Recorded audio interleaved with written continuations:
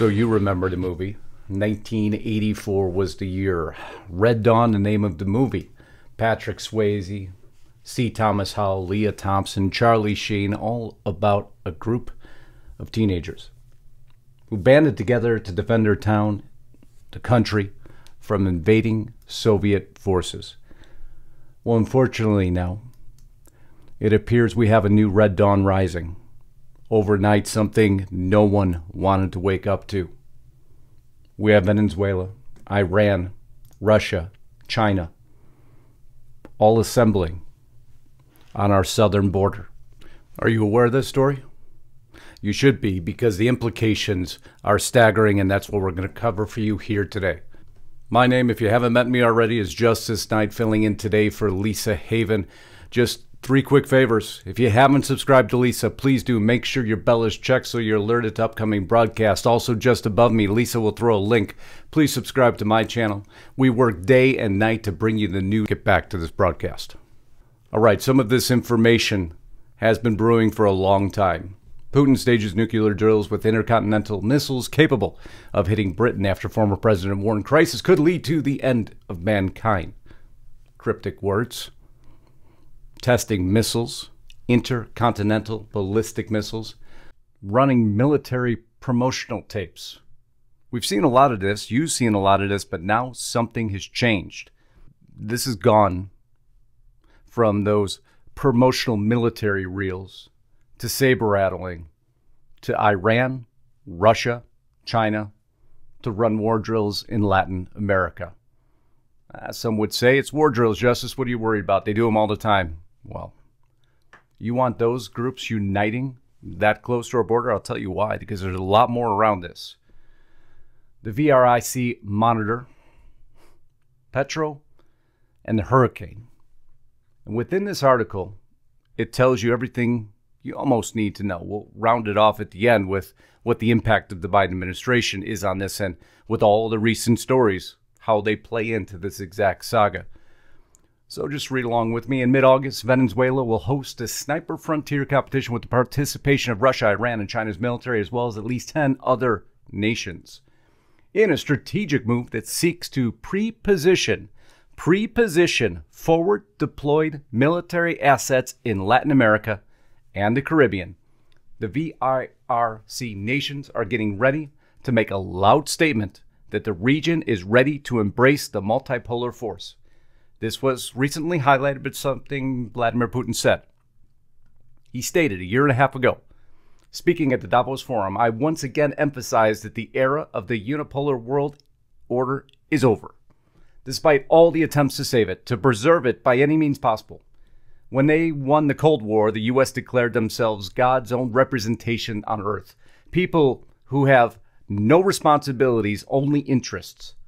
They seemingly have not noticed that new powerful centers have arisen and are getting louder and louder." A very, very cryptic warning from Putin. This was echoed on June 22nd by President Xi Jinping of the People's Republic of China, following suit at the 14th BRICS, Brazil, Russia, India, China Business Forum held in Beijing, appealing to its members to unite against an increasingly unipolar world. See, this has all been out there. Now the deck is just getting stacked. Days later, on June 27th, Argentina and Iran submitted applications to join the BRICS group. The Bolivarian hurricane is coming. Venezuela, under the leadership of an anti-U.S. socialist president, Nicolas Maduro, is scheduled to host the War Games in mid-August, according to a report by the Center for Secure Free Society, the center I just showed you, a think tank that tracks malign regimes. Along with 10 other nations, Russia, China, and Iran, will move their militaries into the Western Hemisphere for war drills that will pre-position those forward-deployed military assets again in Latin America and the Caribbean. Folks, for me, that's much too close for comfort. Bottom right, you see Venezuela. I'll zoom out a little bit. And obviously, the United States of America. Military assets. Again, folks, from Iran, from China, from Russia, assembling there for a war drill. And who's in our leadership spot? Biden's going to do anything about it? Talk about special interests. We'll get to that at the end. Conflicting interests. Strategic oil reserve releases. Business associations. Hunter Biden. We can continue to go through the ream of conflicts. The war games known as the Sniper Frontier competition show that these malign regime from across the globe are uniting and getting ready to make a loud statement that the region is ready to embrace the multipolar force. A key portion of Russia's military is prepping to bring for the first time some of these military games to the Western Hemisphere, even as Moscow is bogged down with a war in Ukraine that, of course, we are hemorrhaging money, attempting to fund. Can't talk about this right now, but we're going to later at Restricted Republic, secondary broadcast. Information that literally brought a tear to my eye. And you'll understand why. There is nothing we fight more for here than the children of any nation.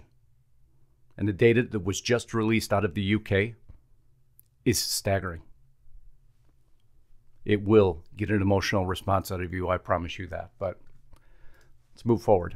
Iran oil tanker reaches Venezuela amid U.S. tensions. You see, this is brewing for some time. This on May of 2020. I know many of you are aware of that. I hope you are. Well, let's go back to Washington Free Beacon. I just want to call them out. An amazing job on framing so much of this story, at least helping to frame it in. The strategic deal between Iran and Venezuela is meant to mirror similar strategic agreements that the Islamic Republic signed with China and Russia in recent years. According to another think tank. Of course, what are they banding together against? Should be readily apparent right now. Iran's elite force expanding influence in Venezuela, claims Pentagon. And what have we done about it? Same thing we always do about it. Nothing right now. You don't think it's close? Captain Gassame, retired IRGC commander and ex-member. I'll be careful of what I say here, because I'm not just so many trigger words within this. Board's a crew member of the plane grounded by Argentina. Where did that plane come out of? Venezuela. They're already there. This is a notorious arms dealer. What are they stocking up for? After the plane was grounded, documents, personal effects, and electronics were seized by Argentinian authorities, who discovered images of tanks, missiles, and other pro-IRGC paraphernalia on one of the mobile devices, hinting at a larger Iranian-backed plot unfolding in the region. Gassame reportedly made at least 13 trips from Iran to Venezuela in the past year and a half, raising red flags with the FBI and the Israeli government. Now, there's nothing to be concerned about, I guess, huh? Red Dawn moment. Sometimes it shouldn't be this easy to frame it in. Deep cover Russian spy outed after posing as a Brazilian and trying to infiltrate the International Criminal Court. It's happening. China's Belt and Road Initiative advances in Latin America's Andean region. It's happening. It's been underway for some time. This from 2019, so nobody should act like this is news except for now. This newest war game puts it all into focus. Nicaragua joins China's Belt and Road Initiative. I hope that keeps it in the focus, but that's not the biggest cause for concern. Anybody could say, oh, this has been going on forever. It always goes on. Don't worry about justice. Take it easy. Well, what happens when the United States reacts? They don't tell you they're going to react. Of course they don't. U.S. Second Fleet participates in Operation Noble Defender. This published July 6, 2022 from the U.S. Second Fleet Public Affairs. And what does it say?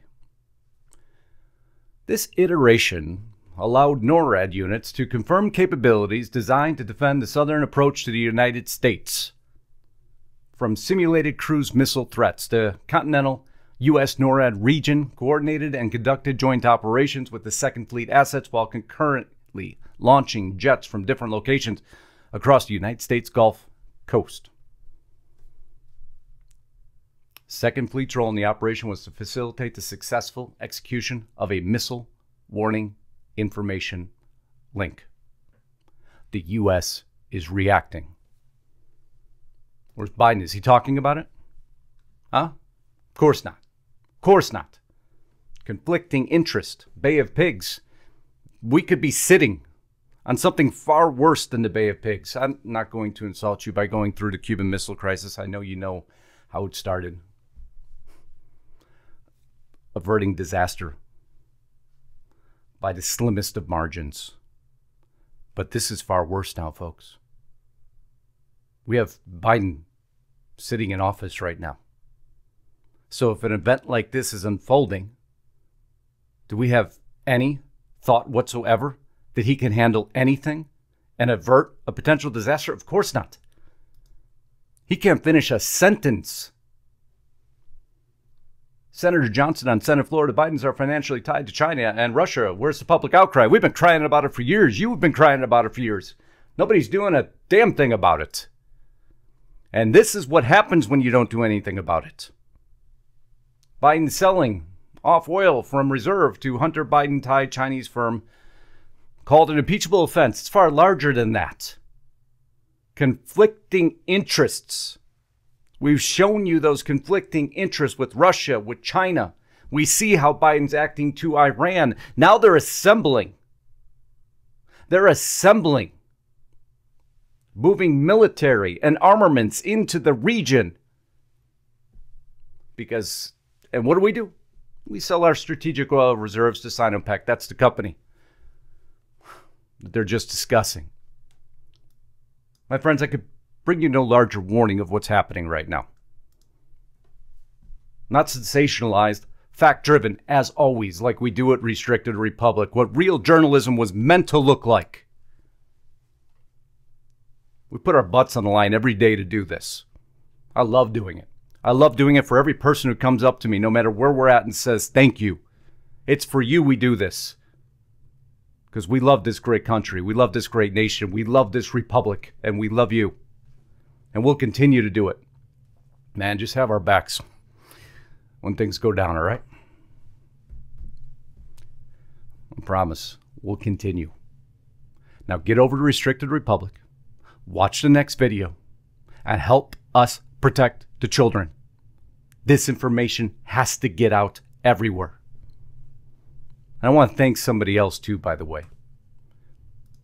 Right here. Get the Tea. / So getthetea.com / Lisa Haven, one of her sponsors. Sponsors mean the world to her. They keep this program going. And they got a special offer, not just words, not just go to the website. Oh, heck no. They got a special deal going on right now. Bee Pollen and Get the Tea. Apple Cider Plus and Get the Tea. You see the special discount pricing. Again, that is getthetea.com / Lisa Haven. And on behalf of Lisa, I can't thank you all enough for being here. Sorry to start your Sunday this way. But the news is the news. And if it's hard to hear, and if it's hard to handle, we're not going to shy away from it. This is in your face. Journalism. Real journalism the way it was meant to be. Until next time, Godspeed and God bless. Justice Knight, signing out.